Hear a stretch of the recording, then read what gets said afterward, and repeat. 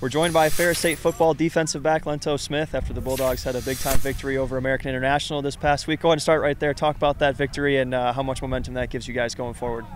Yeah, it gives us a lot of confidence, just building every week. A lot of confidence on the back end, not trying to give up points. That we did give up one touchdown, but, that come with minor mistakes. But we evaluated and just pitched in on the minor mistakes over the course of these days, and we got after it. So now we just at practice trying to build on that, on these victories. Defense has been off to a great start this season, back-to-back really good performances. What do you think has really allowed you guys that sort of success to start the year?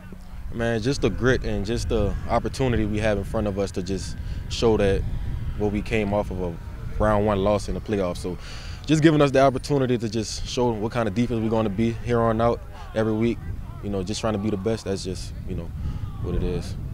You guys got Roosevelt this weekend here at home for homecoming in Big Rapids. Should be a great crowd. And how excited are you to be back in front of everybody here at Top Tiger Field? Finally back at home after the long trips, but it feels great, man. We're trying to keep our defense, allow points at 13, and, just build off of that and just have a lot of fun with it, but doing our job.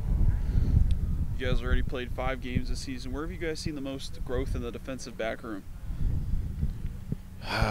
The most growth, I'll just say everywhere.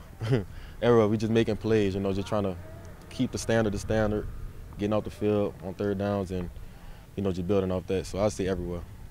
You guys begin conference play this week. I mean, these games, especially in the GLIAC, they matter a little bit more. What's the kind of the mindset heading into this week?